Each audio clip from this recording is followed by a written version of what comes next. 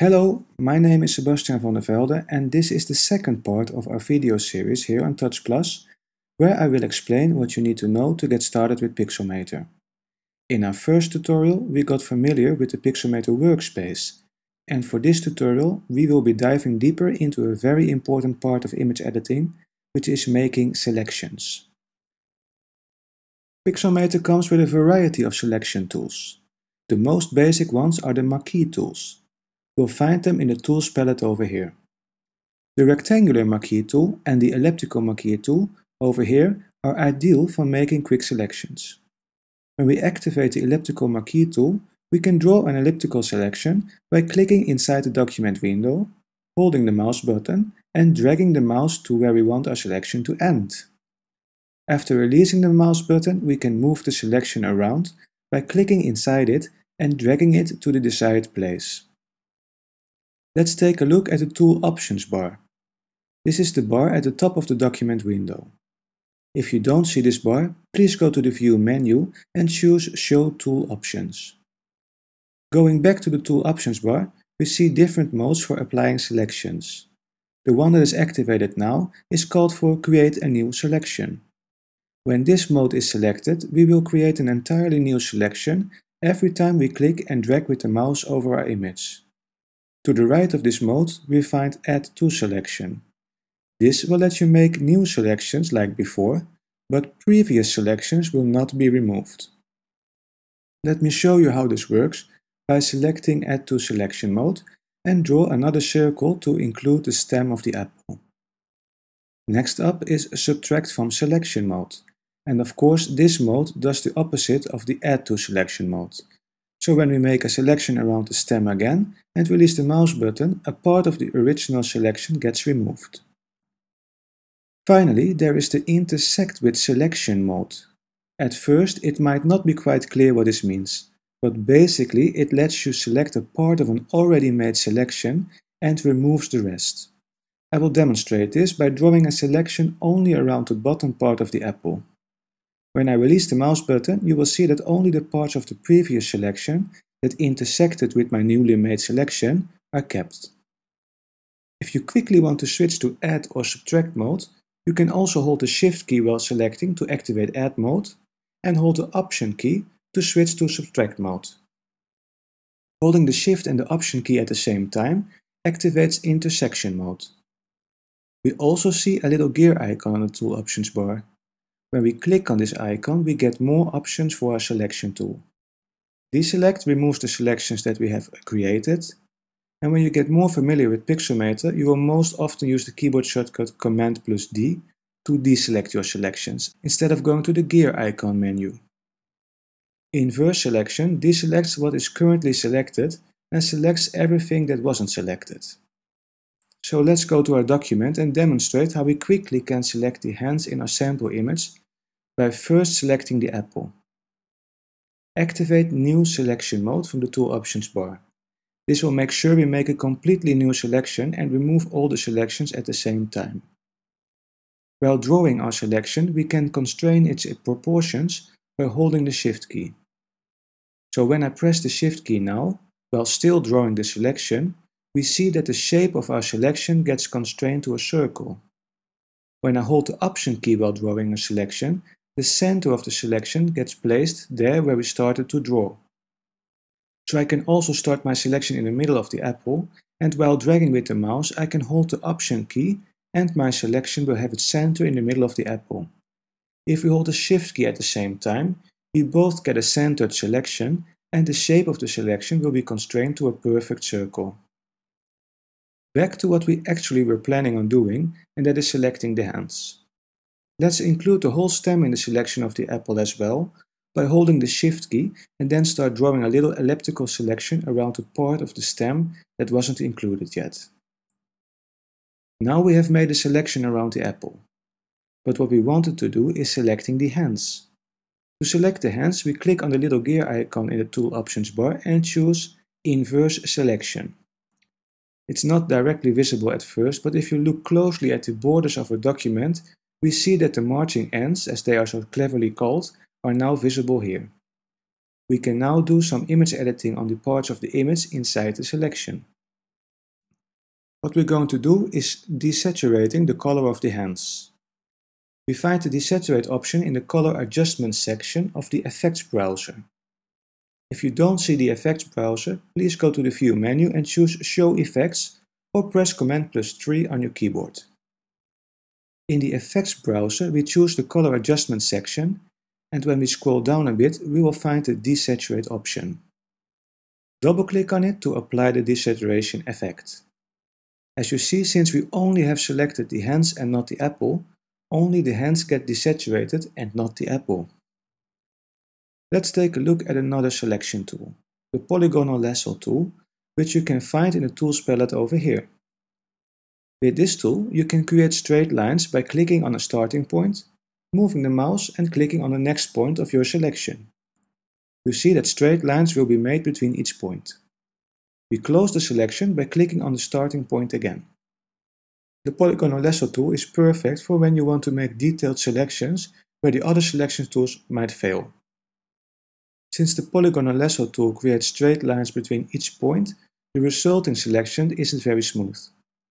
We can refine this by going to the Edit menu and choosing Refine Selection. What happens now is that our whole image gets a red overlay except for the part of the image that is selected. The Refine Selection window shows, and here we can refine our selection by adjusting the sliders. Smooth smoothens the jagged edges of our current selection, and Feather will blur the edges. We will most likely use the Feather option in a later tutorial, but not for now, so we'll set it back to 0%. Size lets us adjust the size of the selection, and when we click on OK, we get back to our new refined selection. Let's change the color of this unnatural looking apple to a more natural green. If we would do this now, we would also change the color of a part of the stem, since it is included in our selection. What we can do is using the Polygonal Lasso tool in subtract mode to remove the stem from the selection. But since we are learning about the selection tools in Pixelmator, we will use another selection tool for this job. It's called the Paint Selection tool and can be found over here in the tools palette. Our mouse pointer changes to a circle. The diameter of the circle can be adjusted in the tools options bar. This can be safely set to a size that is smaller than the stem, so we don't accidentally include other parts in our selection. Next, we have to make sure to set the selection mode to subtract mode, of course, and since this is a detailed selection, I would recommend to zoom in quite a bit so we can clearly see what we are doing. So to quickly zoom in, we can use the key combination Command and plus several times.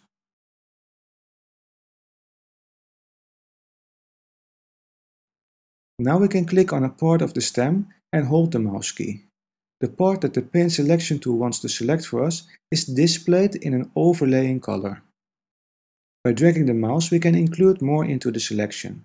But as you see already, the Paint Selection tool in Pixelmator is so clever that it already knows that we want to select the stem, based on the color. When we release the mouse button, we immediately see that the stem gets deselected and we are left with the selection around the blue part of the apple. Let's zoom out again by using the key combination Command and minus. To change the color of the apple, we are going back to the effects browser and in the color adjustment section we choose Colorize. Let's double click on it and see the effect. We can use the little button here to rotate around the color wheel. Since we want a green apple, we can put it on green, and if we increase the saturation slider a bit, we get a more fresh green apple look.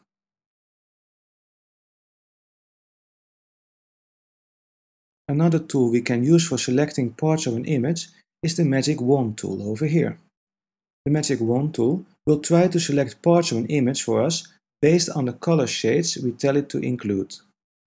Let's select the lower left hand with the Magic Wand tool. Again, make sure to set the selection mode in the tool options bar to New Selection. Now we click on a part of the hand and drag the mouse away. An overlay appears over the parts of the image that are going to be selected. Release the mouse button when all of the hand is included. As you see here, there is a tiny part of the hand that didn't get included. We can quickly include it by holding the Shift key to switch to Add mode, and click and drag with the mouse on the excluded part of the selection to include it. To remove the hand, we can hit the backspace key on our keyboard. We repeat the selection process with the magic wand tool on the lower right hand as well, and delete it by hitting the backspace key again.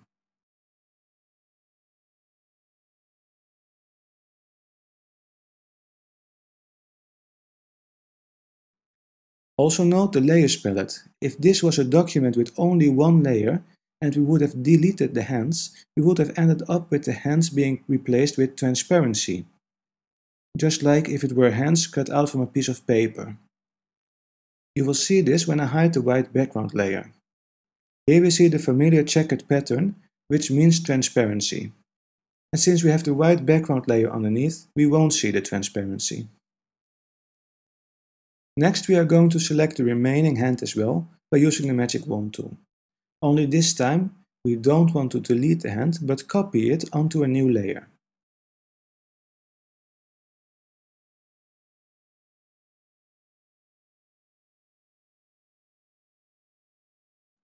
To do this, we can Ctrl-click inside the selection and choose Copy and Paste as New Layer.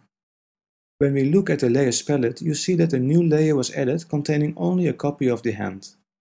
Let's deselect the selection by pressing Command+D.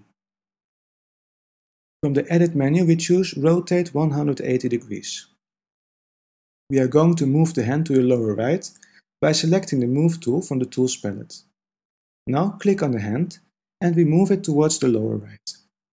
If you had snapping activated, the hand will snap in place at the right side of the document. You might like red apples better than green. In that case, I can show you another method for making a selection. We are going to select the apple again, but now with the help of the Select Color option from the Edit menu. Before we choose Select Color, make sure we select the layer from the Layers palette we want to select the color from. And this is the layer with the apple. When the Select Color window opens, our mouse pointer changes in a sort of magnifying glass and zooming in to our image on pixel level. With the help of this magnifying glass, we can choose a color we want to select. In our case, the green of the apple.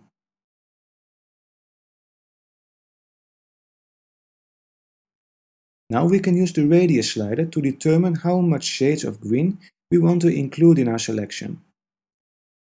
Now we have selected nearly all the green, which is perfect. Let's find the colorize effect again in the effects browser and apply it by double-clicking on it. Increase the saturation to create a perfect red apple. And we are done. We've used several selection techniques available in Pixelmator to select and edit various parts of our example document, resulting in this beautiful image with two hands and a fresh red apple. You can download the example document from the website, open it in Pixelmator, and go through the different selection methods yourself. I hope to see you back for our next tutorial. In the meantime, take care and have fun with making selections in Pixelmator.